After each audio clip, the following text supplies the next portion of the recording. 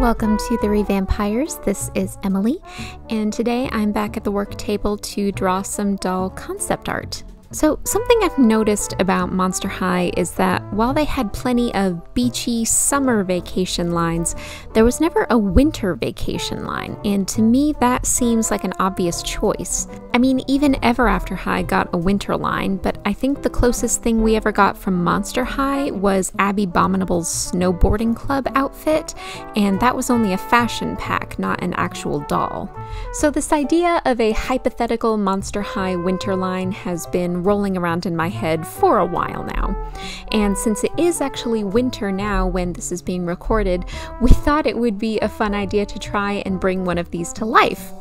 So I've got a Frankie Stein body that I've traced from some box art, I've got Pinterest open on my laptop, and I'm trying to get an outfit down on paper. I have to keep reminding both my mom and myself that concept art is just a concept. Obviously, most of this outfit will depend on what materials we have. This is more about getting an idea of the silhouette and general color scheme.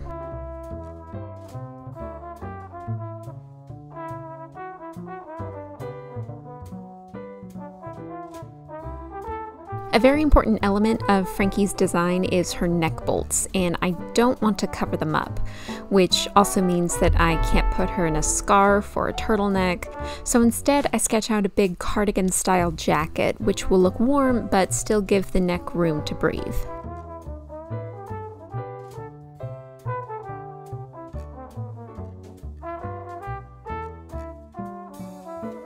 I'm really happy with how her boots came out. I ended up giving her steel toe snow boots with big bolts and rivets, and they feel very appropriate. And I know that we have both black and white fur to use, so I gave them fuzzy tops and pom-poms.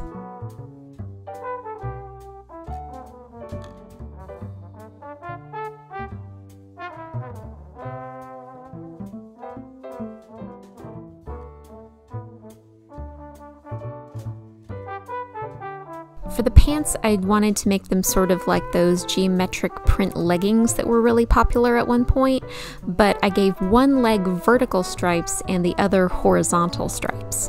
I really like the Frankie outfits that have that mismatched feel to them, so I wanted to bring that to my design as well.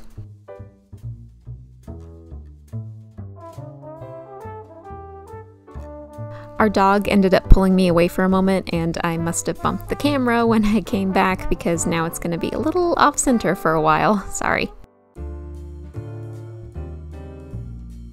Here comes the part where Emily is stubborn.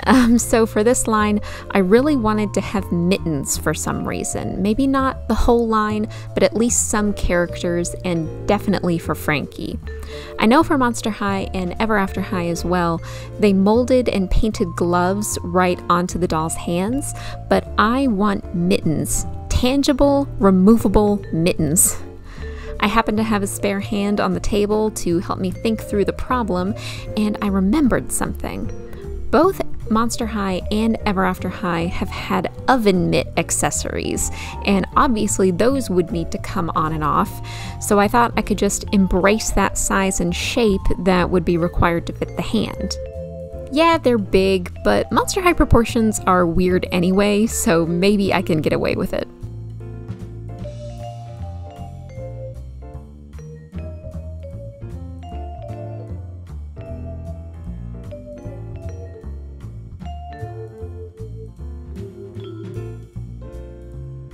I thought I was ready to color, but then I had a brainstorm.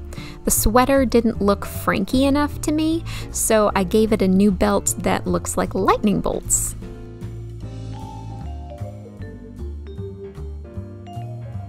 Time to sharpen those pencils.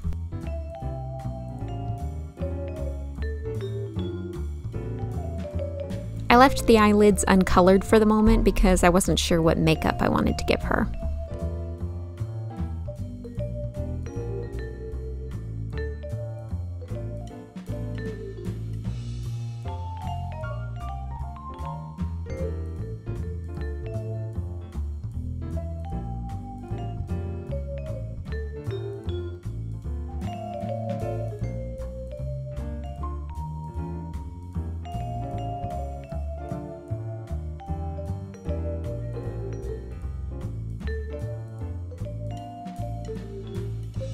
Calling again to Frankie's mismatched motif, I gave her one boot with black fur and one with white.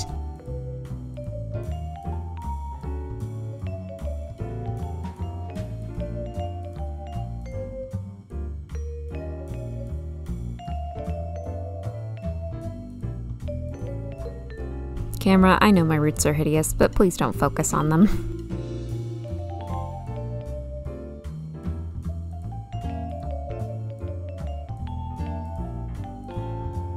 To truly be a classic stocking cap like what I'm going for, I think it needs stripes.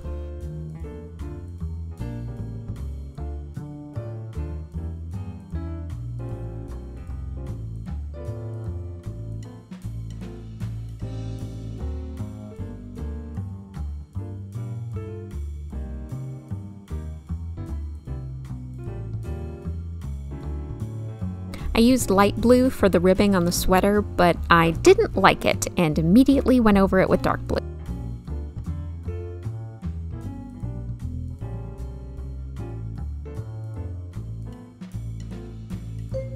For the hair, I was very inspired by Frankie's coffin bean doll with that side-swept bang, but again, it will depend on what Frankies we actually have in the stock box. I know I want her to have tinsel though. It feels very appropriate to use hair tinsel in a winter-themed line. So I used some metallic Sharpies to mock that in, and some other details too.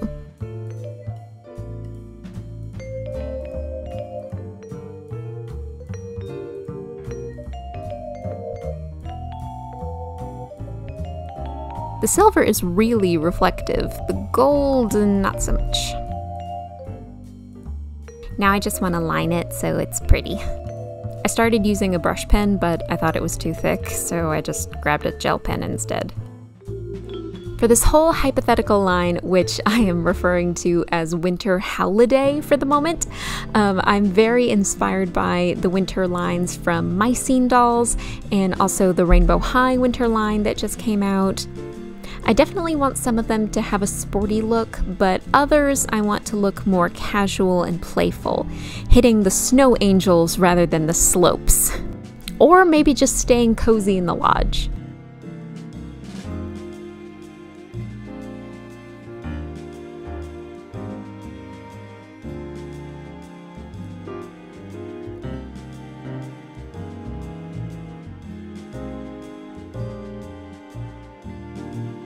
I go back in at this point to deepen some colors, but other than that, she's pretty much done. What do you think? I'm really happy with how she turned out, and I'm excited for us to translate this into a doll. I'd love to know what your process is for making concept art for dolls. I've seen some people do it digitally, others on paper, or maybe you don't do anything and just jump in with no plan. I mean, that's fun too. Either way, I hope you enjoyed and you have a great day. You can support the video by giving it a like, and if you want to see what happens when we actually make this doll, consider subscribing. Bye!